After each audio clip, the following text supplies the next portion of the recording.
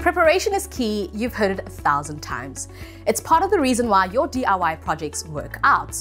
So why are you thinking of taking shortcuts like not painting on a primer with wood and metal? Painting timber without a primer is not a good idea. Why? As paint is drying, so different parts of the timber are absorbing paint at different speeds. Remember, a sheet of wood does not have the same porosity throughout over the different grain structures. Painting a primer ensures you have a surface that firstly has better adhesion, but also a uniform base coat that you can start with. A primer also prevents the timber from sucking or absorbing the paint, which means we can get a better finish with less paint. Here, I have a really old window frame that needs a bit of repair, as well as a new coat of paint. I'll run the sander over it briefly to remove any dirt, grime, and loose paint. And then on this half, I'm going to simply paint some enamel over it without using primer. You can see the old color bleeds through, and I'm going to need many more coats of paint to get the finish I want. On this side, I'm going to paint a coat of primer first and allow that to dry.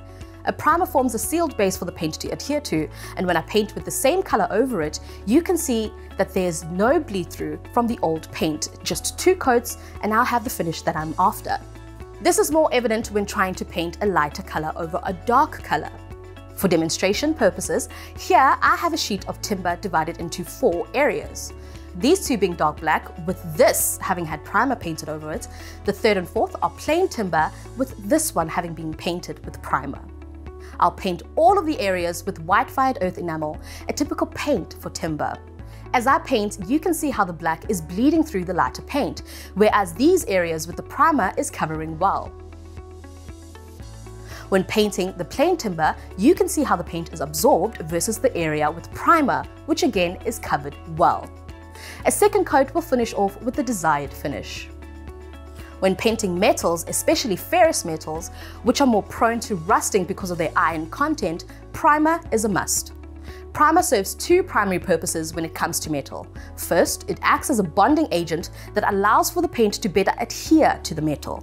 This anti-rust metal primer also gives the paint an extra boost of durability, as primer's second responsibility is increasing metal's resistance against corrosion. Primers contain several components that are effective in cleaning, sealing, and protecting metal, and it makes it more resistant to corrosion-causing agents in the environment such as rain, humidity, and salt. Primers are available in a normal tin that one paints on with a brush or a roller, or conveniently available in a spray can. Just ensure you prepare your surface by removing any loose paint and surface rust before applying. Like timber, primer also helps covering dark colors, so don't take shortcuts. Apply a primer before you paint your final color. This will save you paint and time. As you're well aware, Builders has a wide variety of primers, paints, and all the equipment you need, both in-store or online. For more videos like this, check the blog on the website. Get to Builders, get it done.